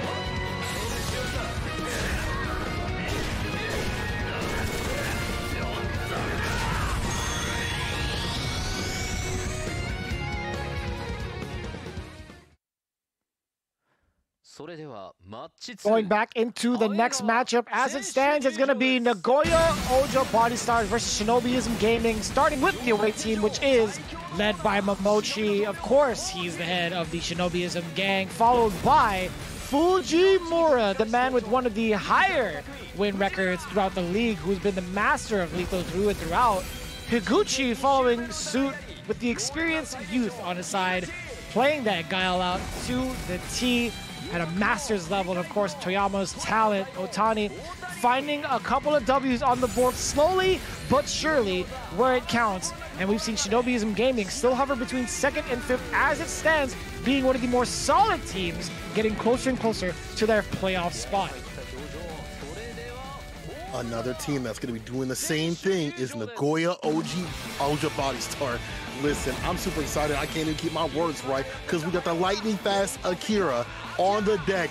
Bootleg Shanghai no longer. This dude is his own brand. Right behind is the youngness explosion himself, Oniki, with that beautiful bison play. Right behind is going to be MOV, the maestro moving himself, finding a W finally, saying I ain't free. Last but not least is going to be Dogura, the devil of victory himself. I love watching his bison play, overcoming bad matchups, saying what's on paper don't always happen in the match, but they need to keep up in terms of point situation. This is critical for both sides. If you should Shinobiism Gaming, obviously you want as many points to the board to go further, and you want to stay solid against MOV, who was getting real too close to the camera, looking like me, early season CPT. The zoom on. So the last time we've seen these two teams play, we see what happened prior. 3-1 in favor of Nagoya Ojo Body Star. Dogura taking it down with the anchor position. Akira following to that matchup prior against Higuchi. And MOV not getting his W against Momochi. I kind of did that in the reverse order, but just to let you guys know, Momochi has been rocking Akira pretty much majority of the tournament. But now that Shinobiism Gaming is in the away position, they're going to be putting up their list first. We're going to see how Nagoya Ojo Body Star is going to put their counterplay into effect. Now that we've seen how it's going to play out, you know, I'm curious to see whether or not I'm kind of curious to see whether or not Oriki is going to be playing a part in this particular matchup. As it stands right now, Momochi going up first. I like that. Otani afterwards, and Higuchi as the anchor. Fujimura not being put up on the plate for a very certain reason. I'm curious about that. And it seems like Nagoya Oja Body Stars is all smiles after finding out what the team order is. How interesting. What is going on? I would be super sad to not have to fight Fujimura after the work that he's been putting in with the buffer situations. How ridiculous we saw that during the Bonchan match, and even beyond that, I would be super ecstatic too. But Akira is surprised with Fujimura being on the bench. So just like us, he's a little shocked with Fujimura on the bench. But that means maybe Otani's doing something different. Maybe that Ryu play that he had before that wasn't solidified is now found a seat, and maybe he's like solidified with his Ryu and a Kuma play and can switch back and forth if need be. The team is now trying to adjust their strategy right now on the fly because they were not expecting this. They were expecting the Fujimura. But I feel like on paper, at least, this is not too bad. You don't have to deal with the Kami picking. You got the Bisons on the deck. You might be feeling a little bit okay in terms of matchup situation, but that does not take into account the personal situations, the player situations that could come up. Oja Body Star, I like super caught off guard by this. They were not prepared. And it is hard because we do see a lot of strategy come through with the teams. They didn't have different formations for other people's formations and things like that, different characters, different player picks and things like that, different strategies. But this time, this might be the first time that we've seen them be really confused. I think this is a blessing in disguise. I think you have to look at the silver lining here. You're not gonna have to face off against one of the top point earners in the league. I think this is great. Like, I don't think the strategy should have shifted that far away because you're still going to have to consider Momochi and Higuchi no matter what. I think Otani being in the mix might be a slight blessing. No disrespect to him, but as it stands statistically, Otani has not had the most success. So I'm not thinking to myself, as Nagoya, oh man, like I don't have a strategy for this at all. Like I didn't see this coming. It's like, all right, well, this is one of the contingency plans. In case they were to put someone like Otani in, how big of a difference would it actually be for our team, right? That's at least what I'm thinking. As it stands right now, with Otani, in the 4 games that he's played as both Ryu and Akuma, he hasn't found a single game with Ryu, but when he switched over to Akuma, he actually got a W in the anchor position when he faced off against Komofa Detonation's Tachikawa. That is the only time he's found success with a different character. So, with that in mind, I'd imagine you'd probably want to put MOV in that position, but as it stands right now, MOV is going to be the one taking up the mantle against Momochi to start things up first. Here's what I kind of... I mean, I can understand that because I don't like the Chun-Li matchup as Akira, but I would think to myself, you know, as MOV, I think going up against a character like Ryu wouldn't be too bad in terms of player-to-player basis as like Otani's Ryu, but I guess MOV being put up on the chopping block first, we'll see how it plays out. He hasn't had the strongest record thus far. He had like a handful of wins, or maybe like 2 at most, but I think it's more of a personal issue, right? MOV saying although that they're a little panicked during the discussion time, he was actually ecstatic and looking forward the most to getting his revenge against Momochi. Oh, okay. He wants that revenge. So this is beyond matchups and things like that. My man said, I want revenge. Maybe feeling a certain sort of way, maybe feeling, I've seen him practice quite a bit with the Chun-Li, and obviously having a win and go back down to a loss shows him he can at least do it, right? Shows him he can at least have the possibility of taking some of these hits out here in Street Fighter League Japan. This is probably the first time that we've in the league that the home discussion has had so much to discuss during the during the discussion time. This is the first time where they really had to discuss what's going on. But MLB going up first, the Chun-Li pick. I'm not seeing too much of this matchup. How does this usually go? If you're Akira, what are you looking out for on the ground game? Like, what are you looking for against Chun-Li? There's a handful of things that Chun-Li can do to kind of prevent Akira from getting up close, right? You kind of treat it similarly to a Karen versus Chun-Li matchup where you're trying to outpace her with normals from further reaching normals. But if you happen to get caught whiffing said normals, Akira has a definitely good time with punishing and closing the gap with medium elbow and getting herself some Oki after that. So it's just a matter of controlling the pace correctly with both your fireballs as well as your neutral game with heavier normals. Sure, Akira might have a slightly good time, very slightly good time against fireballs with like the roundhouse DP. And I've seen Momochi go through those, by the way. I know it's like, hey, Vicious, what are you talking about? That's a very risky thing to do.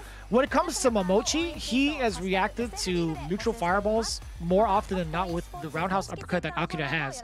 But other than that, I haven't seen, you know, Akira have a very good time against fireballs in general. So very interesting to see what's going to happen with MOV. I just want to make sure that MOV doesn't, you know, fall into like a autopilot kind of scenario or autopilot kind of feeling in his mind where he just has to throw out some of these normals and out poke Momochi, because Momochi is definitely the cat to adjust on the fly and get his counter pokes ready.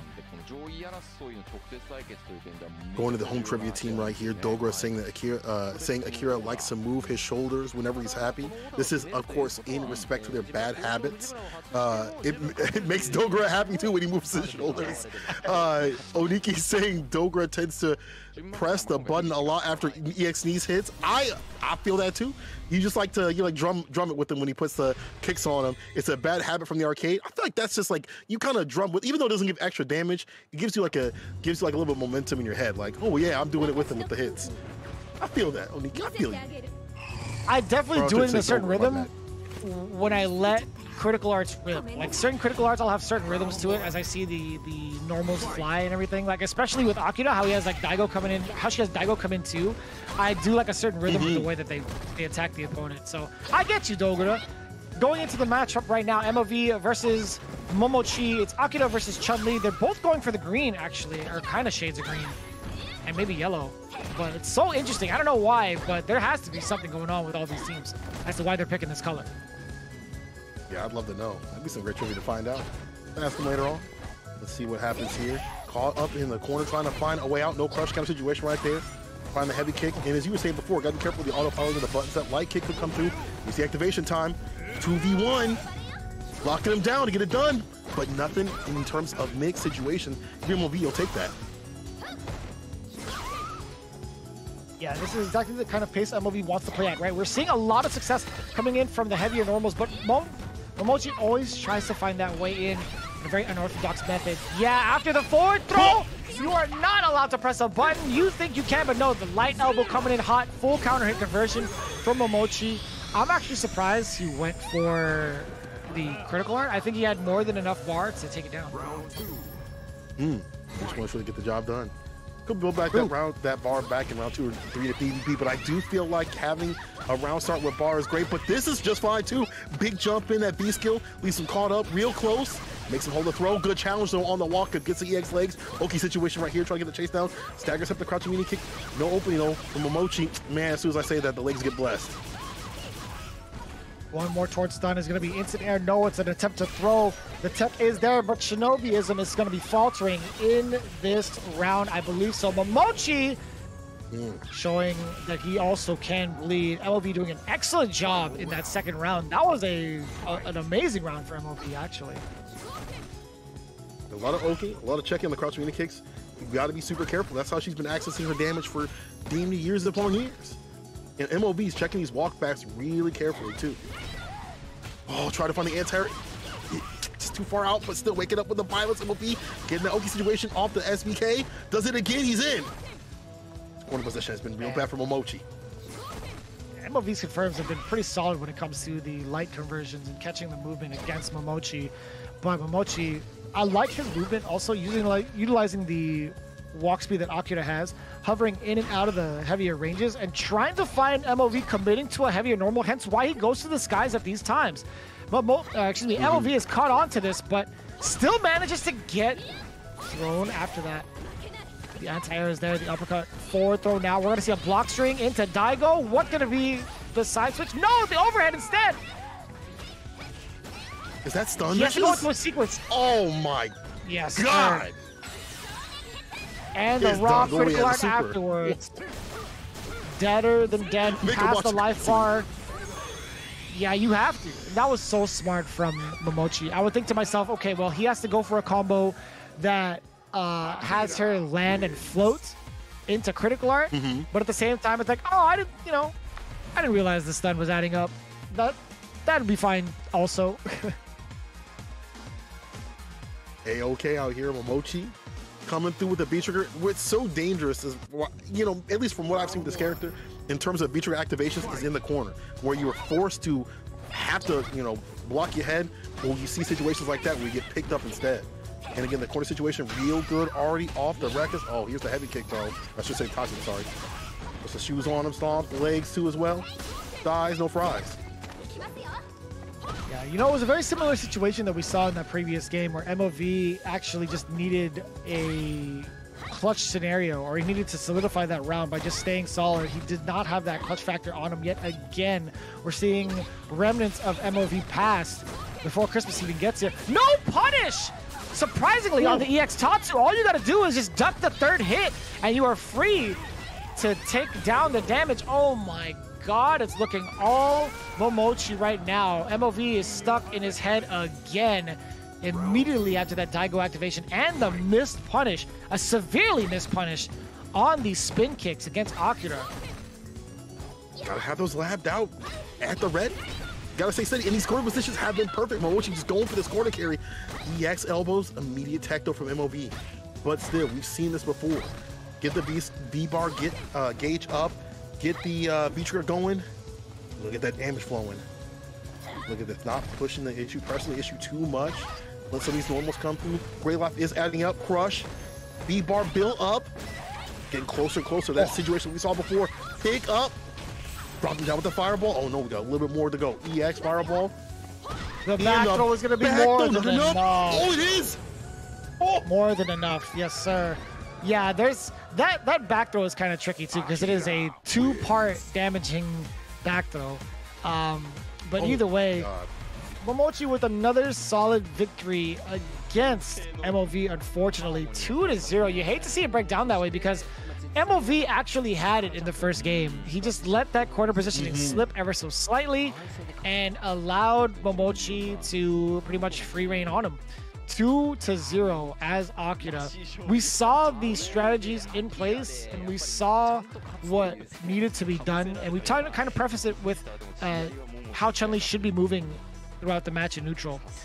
We saw those strategies in play from MOV, but from Momochi's side of things, he started to get the reads and the rhythm.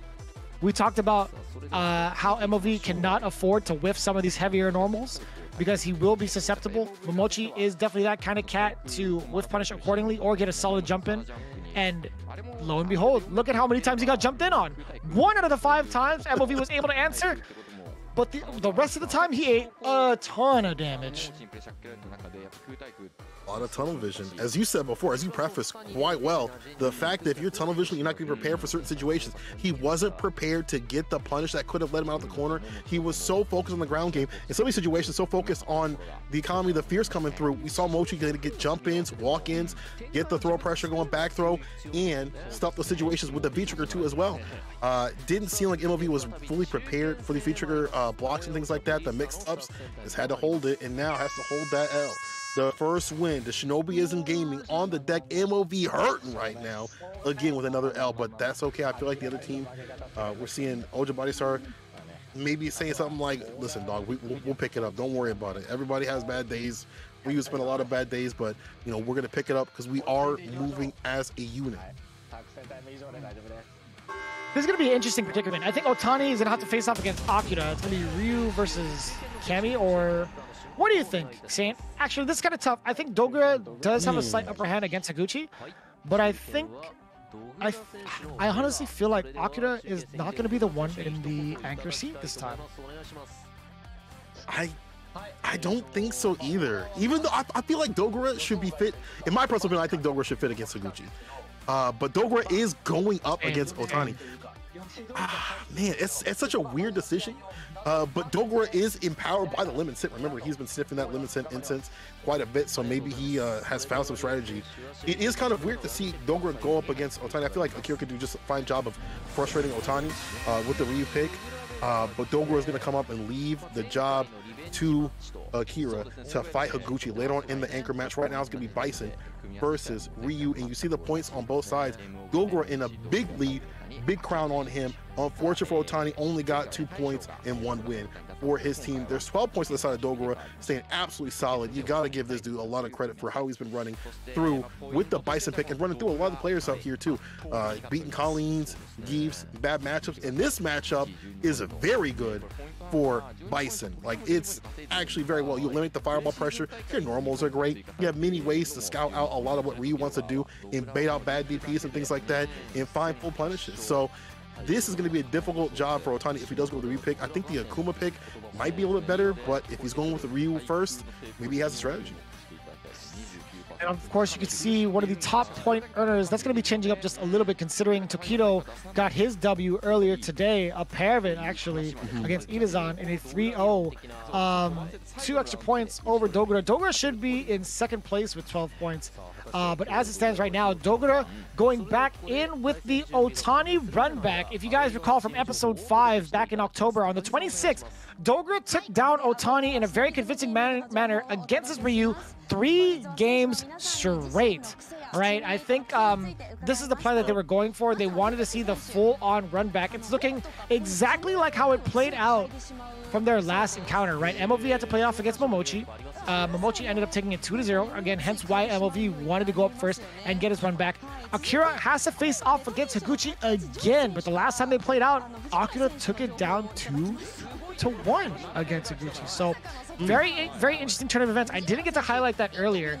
A little misstep here, but again, Nagoya Ojo Body Star is going for the full-on run back, player to player. And as we get ready for that matchup between Dogura and Otani, we do have the away team trivia in terms of some of the bad habits their teammates have noticed about each other. Higuchi's saying he likes to sniff on the smell of books, especially new books. Hey man, I feel you. Like, I'm the same with like new sneakers, yo. I do the same with sneakers for sure. And I'm not gonna lie, I do that with like brand new games. Have you ever opened up like a physical copy of a game? Like after the wrapping, you open it up, you take a whiff, it's like, new game smell. It feels so good. It feels so good. Let me find out they sell that in a candle. If they don't, you have to license that. Let me get that in a candle. If I could. Oh man, John T says John actually said something about Fujimura, saying that Fujimura likes to begin his comment with "so desne," which means "so I see." So he always starts his comments with "so I see" or something like that. So Fujimura, that's his bad habit. But again, there's nothing wrong with. I don't feel like these aren't that bad of habits. Like, what about, oh man, like, you know, I don't know, something about like you don't wash your hands before you come out of the bathroom. So like that's a really bad habit that you should take care of. These are not bad habits. These are like little tiny quirks, you know what I'm saying? These are absolutely okay. Let's see if you're okay in this match. Otani going up with the Ryu pick again. Does he have a strategy? In the first 2 situations, going to be a little bit more difficult. The Bison again, deleting that fireball game with the B skill, so you have to run those normals. We'll see how it plays out. Off to an aggressive start. Otani back-to-back jumps so far, trying to close the gap against the Devil of Victory. Dogura usually likes to hang back a little bit. He's looking for the fireballs mostly and the ranges where he can throw out the Psycho Axe and get his chip damage started. But as it stands right now, Dogura actually hasn't been charging anything. There's the knee press that we're looking for. But still, he has been charging forward the whole time. Got the ABCs, always be charging. Behind the button presses right here, behind the hits and normals and things like that. The down back, every so often you see that, that means that this man is charging. He is highlighting the C of the ABCs for sure. And not really committing to the down four fierce that is with punishable at these ranges where Ryu would love to get the Tatsu going, get some corner carry and some Oki. Dogura just refuses to allow that to happen.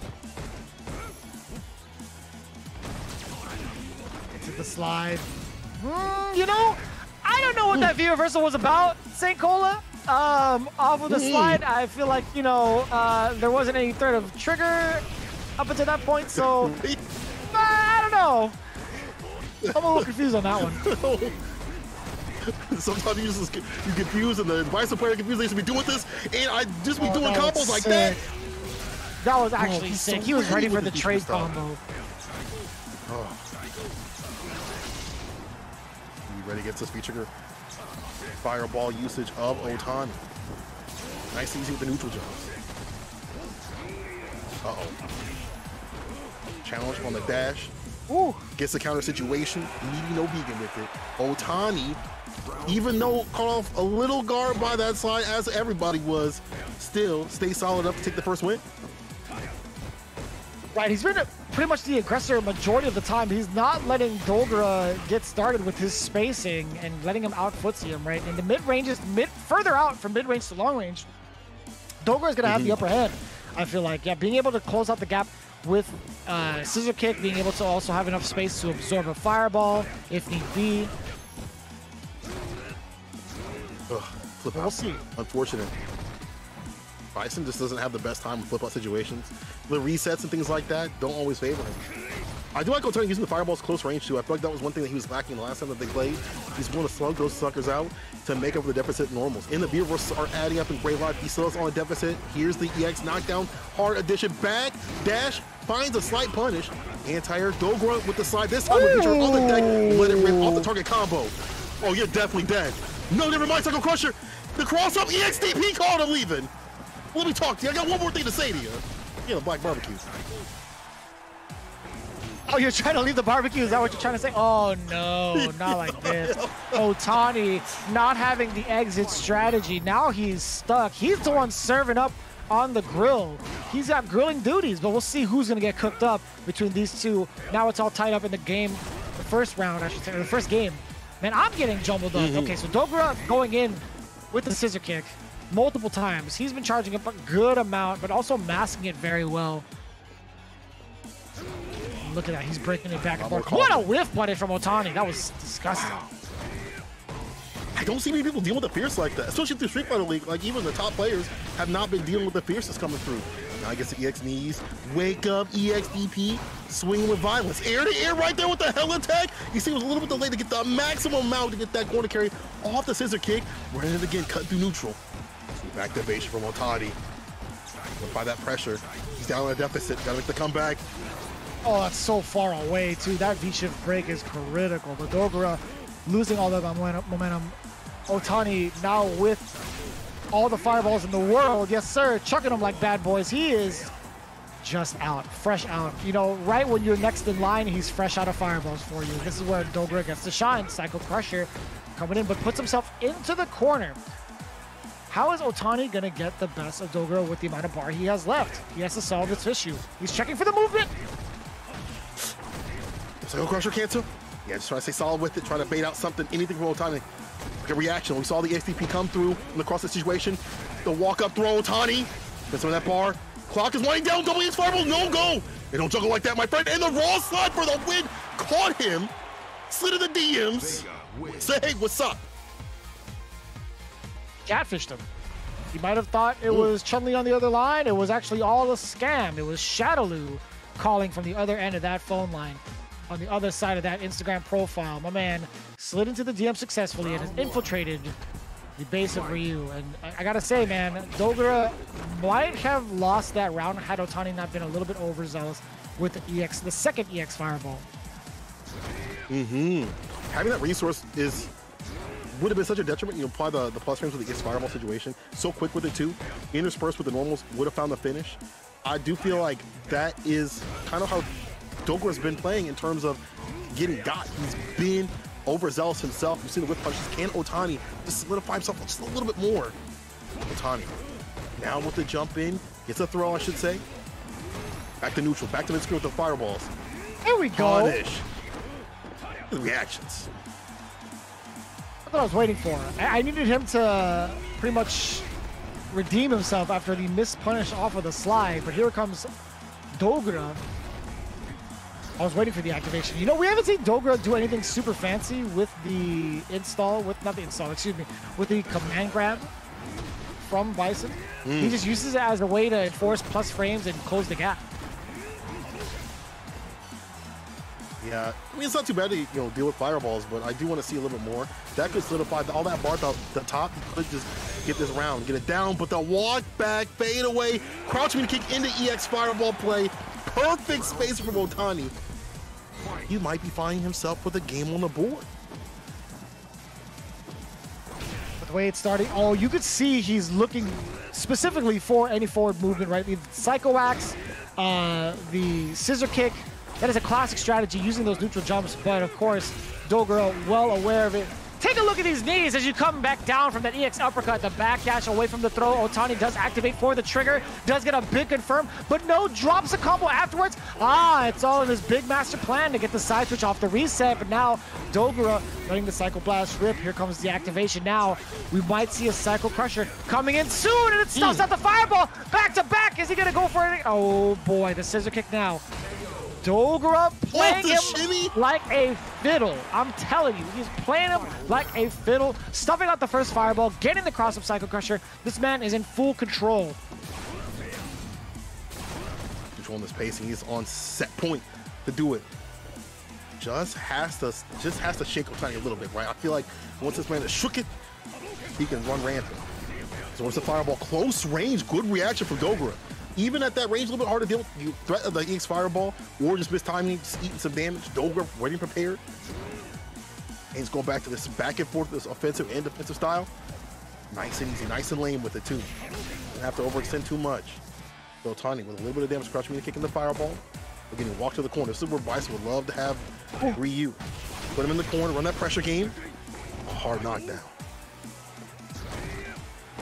Psycho Accent coming now, applying plus frames. Getting himself some of that pressure. Very much so aware. Gets the tech throw against Otani. Otani was trying to sneak in there and get that back throw away to get himself started offensively.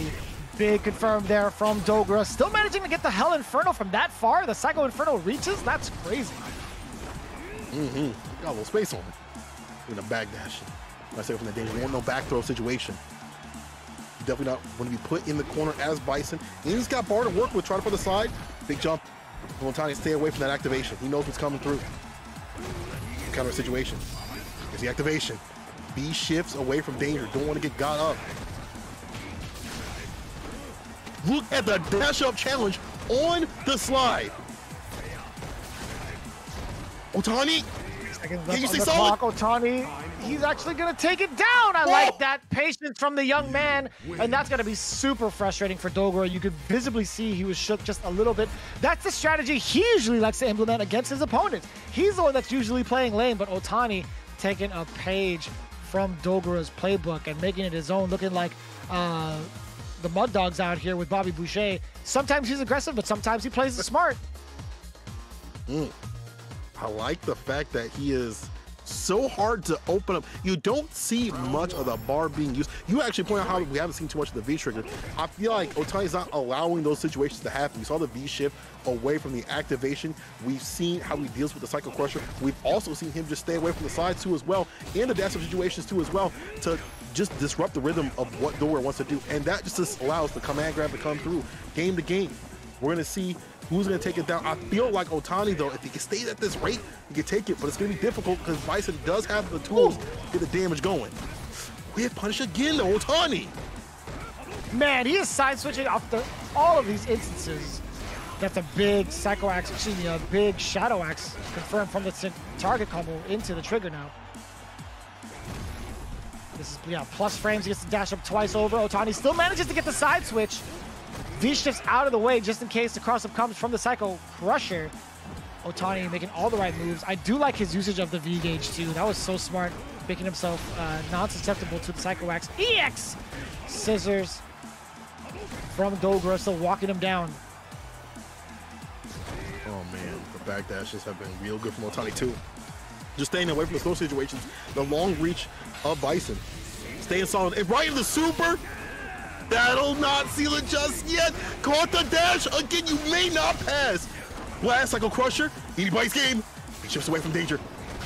Gets fireball to lock down the neutral plus frame. Trying to get the take throw too far off though. 10 seconds on the clock. These rounds are going down to the wire, Vicious. Otani with a slight lead. What do you do here as Otani? Do you let the time run down again? Any sort of chip damage will do it. And it's the Psycho Axe, or excuse me, it's the Psycho Crusher. Oh. That was well played from Dogura. I think that was exactly what he was looking for. I don't know what Otani could have really done to stop that chip damage from coming out. Maybe a V-skill, actually. Yeah, maybe go for a parry, but it would have been such a hard call. I mean, either or, you have to do something in that situation and call it out because you're either die either way, the timeout or death. So either way, Dogura is on set point. I'm willing to see Otani do that, but the pressure might be getting to him a little bit. Can Dogra use this momentum and break down the beautiful defense that we've seen from Otani? I would have loved to see that parry come out and him getting the time over. That would have been so frustrating for Dogra. But either way, as it stands, Dogra now in the lead with that time over. Looking at match point against the young man. Otani's been doing a great job, though, of kind of outpacing and outspacing Dogra a good amount of the times. He's caught a lot of whiff punishes and boom, big confirms. Ooh, side switch into the forward throw now. Checking with the low forward, a slight delayed confirm off the low forward into the EX Fireball. I'm liking this decision making from Otani. Shadow Axe into into Trigger. Gets the low explosion. Hell attack. Saving that bar with the bomb, saving that B trigger for that right time. Trying to show Vicious something. Show us all something. B reversal immediately doesn't want to get gripped up. Crush with the heavy kick. That'll be it. Ogura taking off the headset with confidence. A little bit of frustration settling in from his side. You can see he's kind of shook, even though he got the W. He's like, man, that was a frustrating match. That was actually mad close. I will say, Otani is slowly starting to put it together. That was a very impressive feat against one of the veterans of the game. He got him pretty shook, and Otani's like, you know, I think I did all right, and I got to agree with him. I think, you know, with the demeanor that Otani had, he should be proud of his performance. That was very, very well done. There's just very few errors I saw out the gate. You can see a little bit of the nerves set in, but after that, he was looking at like a confident man. I do applaud his efforts overall against Dogra's Dictator. Yeah, I think he leveled up drastically for the match. You could tell that he definitely leveled up drastically from the match that he had prior. A lot more decision-making in terms of defense, and a lot of great, I mean, at least had one anti on the deck, and 3 out of 4 bust-outs. Unfortunately, one of the bust-outs, you know, led to a lot of damage. Dogra on the other side, no invul, because Bison don't have those. Capcom, you know, I ain't gonna say it. But anyway, 5 out of 17, though, big amount of jump-ins from the side of Otani. Amazing in terms of the jump-in play, because I feel like that is a lacking factor of Bison. Crouching Fierce, you have to be predictive with for the anti-airs, so it's good to kind of play against that in the nature. We saw a lot of jump backs come also from Otani. Dogra's anti-air average is actually the same as his average average percentage is the same as his average of 29%. So overall, it's around that same average, the anti-airs. That makes sense to me. You know, Bison being a character that you got to be predictive when you anti-air situation with the Crouch Fierce, so it takes a little bit more work to take the air to air and stuff like that. But yeah, so what happened was, like, he's pretty much consistent. Pretty much consistent when it comes to anti-airs and getting the W's, right? One of the #1 point earners for the team. I think now he's just slightly below Taquito. He has 13 points, seeing as how that match only got him 1, right? Because that was like the middle match. It was not the anchor match. But as it stands right now, we're seeing a lot of consistency, right? That anti-air percentage being the same as his average, 29%, that is a pretty solid number. Like 29%, like maybe a little on the low side. But with Bison, that speaks volumes. You got to multiply that by 3. That's the 3-man rule, right? I feel like with the anti-air percentage, you got to make sure that you have to understand what character he's using for that statistic. Bison, come on, son. Like, you got to give him a little bit more credit than that. That is pretty ecstatic. That is pretty impressive, I should say. Talk about impressive. Akira coming up. This Cammy has been on everybody's mind. Something different. Akira's saying it's very important. 2 points for them to reach the playoffs, so he's got to work very hard for this set. He definitely has to work very hard because, again, it's Higuchi was 7 points on his side of these games for his team. 5 out of 10. That's a lot of wins.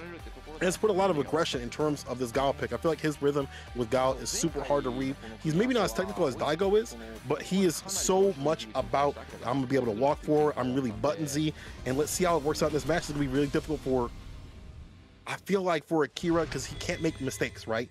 If you make mistakes, you will melt. So Higuchi will definitely capitalize and put the damage to the deck. On the other hand, though, Akira's hard to read, though, so I wonder how Higuchi's going to play this out. The last time they did play, though, it was Akira's win. He did beat Higuchi, but that was a shorter situation. That was a first of 2. That is correct. Yeah, in a full-on 3 out of 5 set, I feel like Higuchi might be the better man. Who knows? Either way, we see Akira already swinging for the fences, getting the throw bait against Higuchi, and the forward throw. Now it's going to be all Meaty City. Meets it to the concession stand, all the way into the Capcom ring. I'm telling you, man, Akira is one explosive cat. This guy is here to play. Look at the amount of damage. With 81 seconds left on the clock, no EX bar saved in that matchup, and the jumping medium punch so slick. Look at Akira go. This dude willing to jump in on a character that's built for anti-airs. That is ridiculous.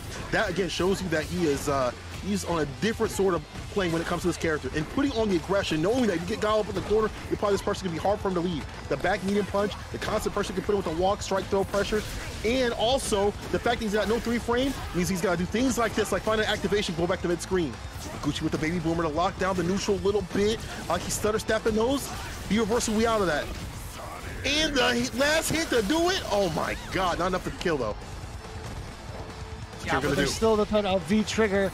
Yeah, coming in from Akira, this is so dangerous for Higuchi. And still throwing out the booms with confidence. Oh, that's not what he wanted at all. A very significant error. But I still think Higuchi, no matter what the outcome was, I think the jump back jab would have clipped him. Yeah. So round and round right here. Akira with the bump from the fierce spiral arrow immediately puts him in the corner. Higuchi immediately challenges though. We talked about how aggressive he can be with his buttons and how willing he is to slug it out as Guile, as a Guile player.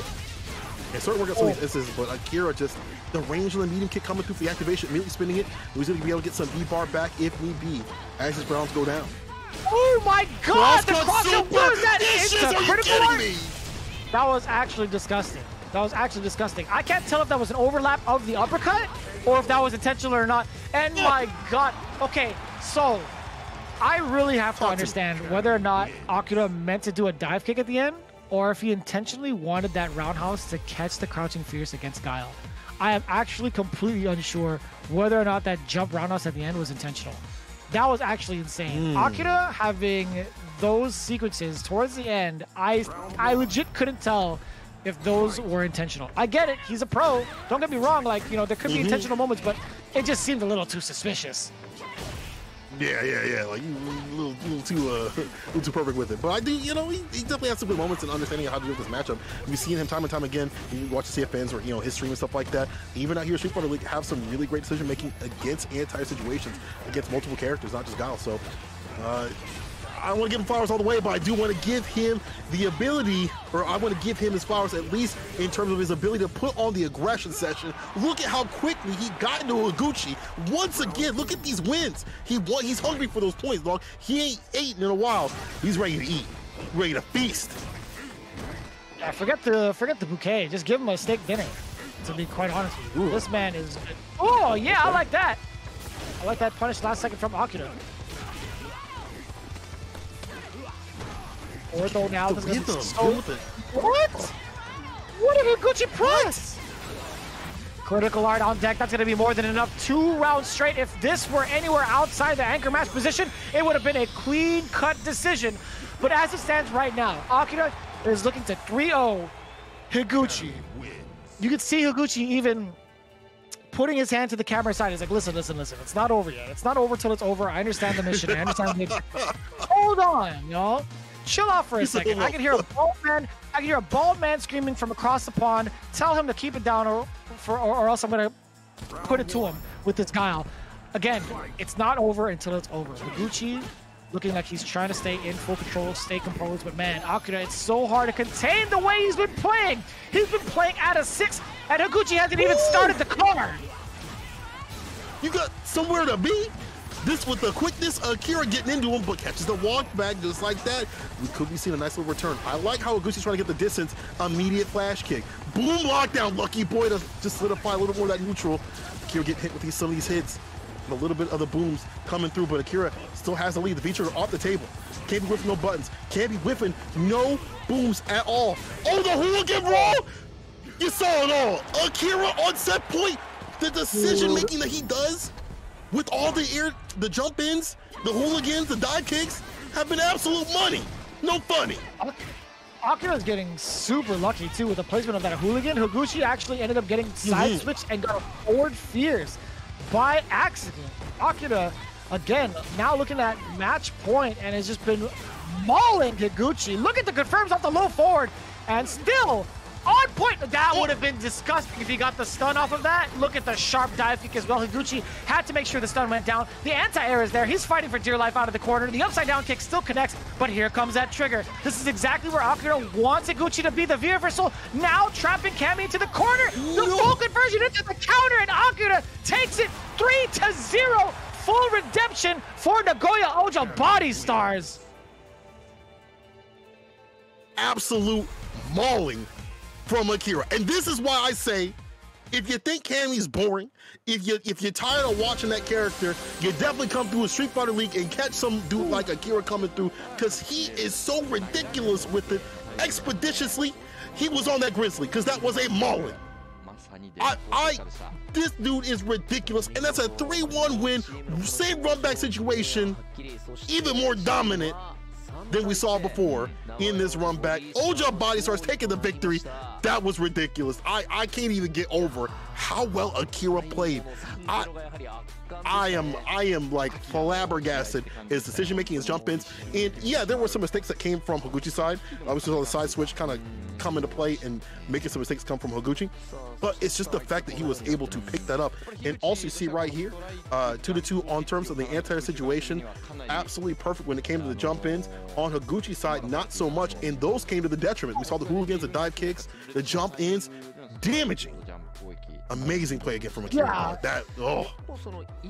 We always like to look at the anti-air score. 7 out of 13, 53% from Higuchi. Not bad, but that is not enough when facing off against someone like Cammy. There is a certain amount that you need to have in order to succeed against Cammy, right? You're going to see that number go up and up. It's just a matter of how you're going to contest against it. One of the key factors is that dive kick, and even the hooligan technically counts.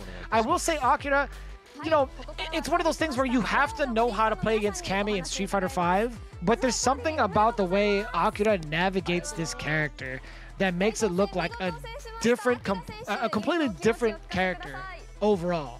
Like, he's an absolute speed demon. There has been no stopping him as soon as the round started.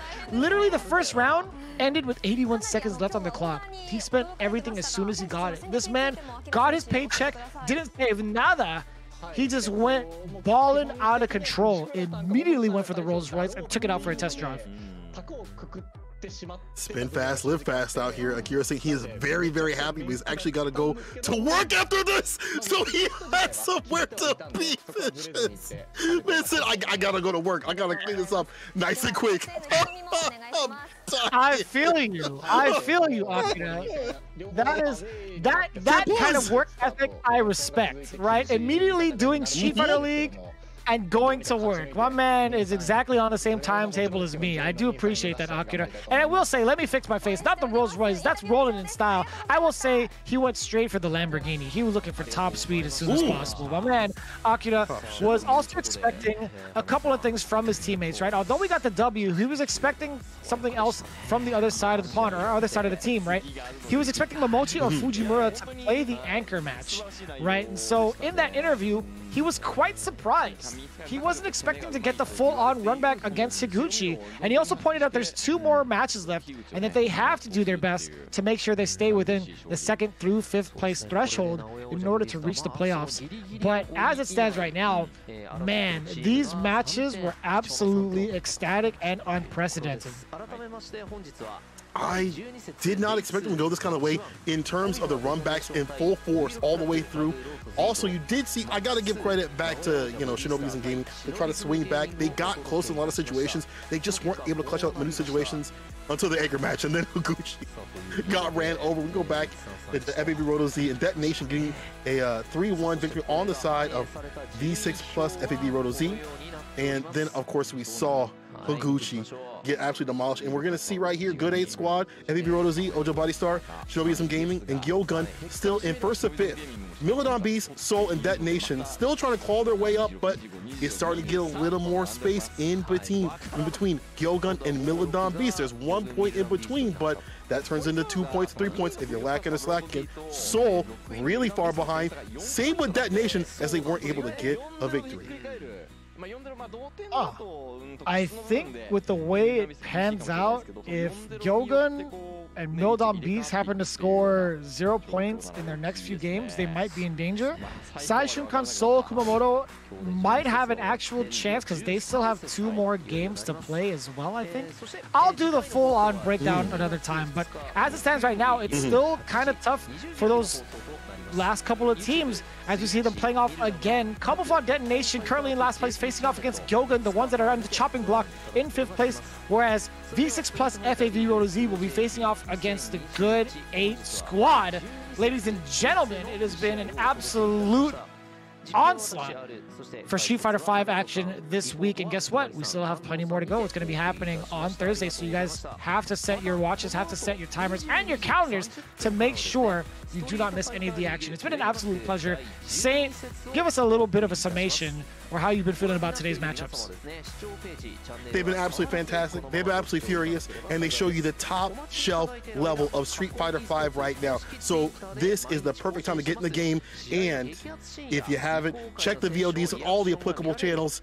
People, it's been absolutely fantastic in commentating with all of y'all, giving all this action. Shout out to all the players coming through, and shout out to you at home. And as always, keep playing Street Fighter V. See you on the streets. Peace.